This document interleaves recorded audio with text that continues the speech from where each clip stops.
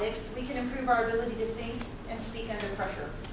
But did you know that the right question asked at the right time to the right person has the ability to send someone halfway around the world in their quest for the answer? In this 8 to 10 minute after dinner speech, Lyndon will show you how one simple question did that. The objectives of his speech are to prepare an entertaining after-dinner talk on a specific theme and deliver the talk using the skills developed in preceding projects. His speech is titled, Is It Better to Give or Receive? Lyndon Jones.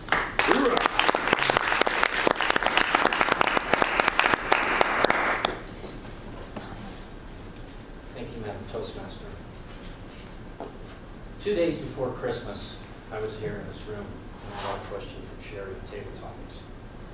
Lyndon, is it better to give or receive? As I answered that question, I talked about my first Christmas alone after my divorce, and the one present that I had to open. When I sat down after giving that answer, I felt like I was drowning. And not just from the tears that were coming from my eyes. That question hit me so hard, it felt like it was a tornado launched from a nuclear submarine, captained by John Kuchar. As I left Toastmasters that day, I was driving out, and I pondered that question, is it better to give or receive? And I started thinking of all of the things that I had given over my life, especially what I'd experienced the last couple of days as I battled with my ex-wife to try and see my children on Christmas. Even explaining to her, this would be the 3rd Christmas in a row that I have not been able to see my children. I got nothing in return. I pondered so many things and was feeling, I give, and nobody appreciates it. It was right then the words came into my mind. Lyndon, now you know how I feel. And my thought shifted to myself. Of all of the things that I've been given, and how little gratitude I show sometimes, I started thinking about Christmas in 2 days. About all that Christ has done for all of us, and how little he asks in return, and how little he gets. As I crested Parley's Canyon, I thought, what am I going to do this Christmas? I'm going to Bethlehem. I'm going to go learn about Christ and show my appreciation. A few hours later, I was on an airplane to Tel Aviv.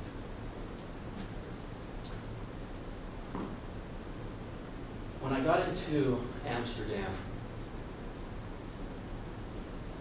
a couple of things I found out. One, the cell phone that I had just bought earlier that day and the plan to work over in Israel didn't work. I was without GPS, internet, or phone. 2, you don't just go to Israel. As I approached the jetway, I seen 1, 2, 3 barriers I had to go through. The first one was an interview. And as the lady said, when did you buy your plane ticket? And I told her, just a few hours before I go to the border. She looked at me, well, where are you going? Bethlehem? Well, where are you staying? I don't know. You don't know? No. Who are you going to see? Nobody. Wrong. As I spent what seemed like the next 5 hours explaining to her about all of the emotions that I had gone through to get me to that point, she was finally saying, just keep talking. I need to tell this to my supervisor so he will give you the paperwork. You're doing good, you're doing good. And the emotion was coming. And the line was long. When she came back from her supervisor with my paperwork, she said, Lyndon, when you get to Tel Aviv, go to the information desk. They can help you. They can help you with transportation. They can help you with lodging. When I got to Tel Aviv, I did go to the information desk. And they did help me. They told me just what I had looked before my phone quit working. Bethlehem's just a short distance from the airport. Everything that I need to do is within walking distance. Wrong. I would find out when I got back to the States later that there's like 2 Bethlehems, and when you Google search the one, you get the one that's close. But in reality, the one I wanted to go to is an hour and a half away. So when I was on the taxi, shared taxi ride, getting on that bus was a whole experience in itself. It's not like what I would have expected, everybody speaking English, no. But when I got on that bus and they started driving out of town, away from the lights, and it got dark, and I'm 20 minutes into the ride and there is nothing, I'm like, oh shit, I am in trouble. Sorry. The map says I'm just supposed to be right here. Where am I headed? And I'll be darned, I was nervous. I was so nervous. I thought I'll just get off at the first hotel. Guess what? There are no hotels on that stop. And after we had dropped people off in the middle of nowhere, on street corners, nowhere that I would ever think about getting off, the bus driver pulls up and says, this is your stop. I get out, and he says, at the top of those stairs, there's 4 or 5 hotels. And I'm filled with emotion. I'm at the walls of Old Jerusalem, and I recognize that from the pictures that I've seen over a lifetime. I start walking up these stairs, thinking, this is so uncomfortable. I get into Jerusalem, and there's nothing there. There's nobody in the streets. It's not lit. There's no hotels. The only thing that I see is a pile of freshly made bread right in the middle of the road. As I'm dragging my suitcase over cobblestones, I'm thinking, this is only making me look so obviously unprepared, and I'm going to get kidnapped. And I'm wandering around the streets, click, click, click, click, and nothing's open. I go to talk to people, but they don't talk to me. I'm getting nervous. It's cold.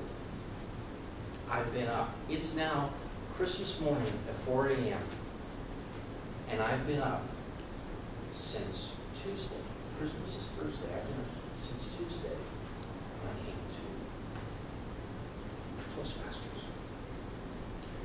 I finally get somebody to stop and tells me, oh, there's a hotel. You just go down this alley. Yeah, right. Well, I go down the alley, and sure enough, there's a hotel there. The door doesn't open, but there's a buzzer, and I push the buzzer, and it's like, oh my gosh, is this a prison? Click. And I pull the door and I walk in, nobody. I go in, there's a pair of stairs that goes upstairs. I walk up the stairs. There's a man that had come out from somewhere, and I asked, can I get a room? Guess what the answer is? There is no rooms available. I'm thinking, oh great.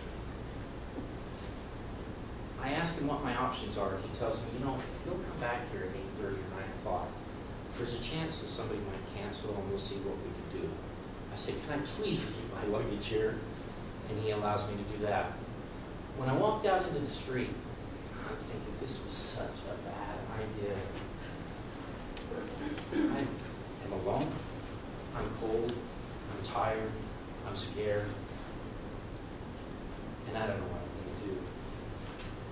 And as I walk, and I'm feeling all these emotions, I'm thinking, this is the worst experience of my life.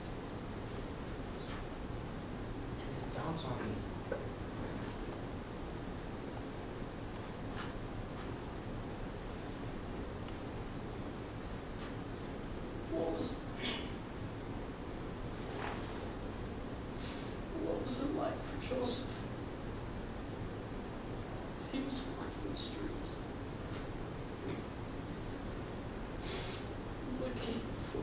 place for Mary to ever be.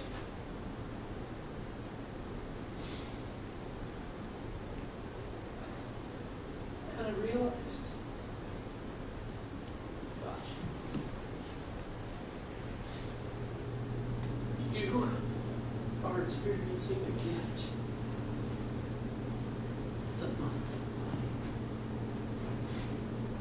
are. There's no way to create the experience that was happening. You couldn't create it, you couldn't recreate it. At that moment, my whole point of view shifted.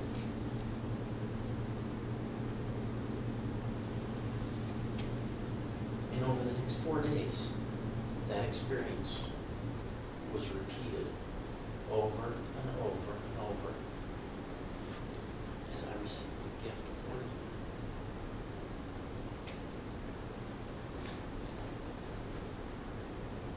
The question, is it better to give or receive?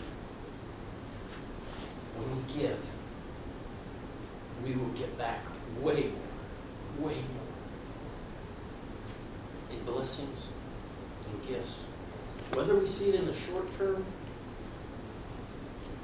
or in the long run, or whether we never see it at all in this life. Gifts.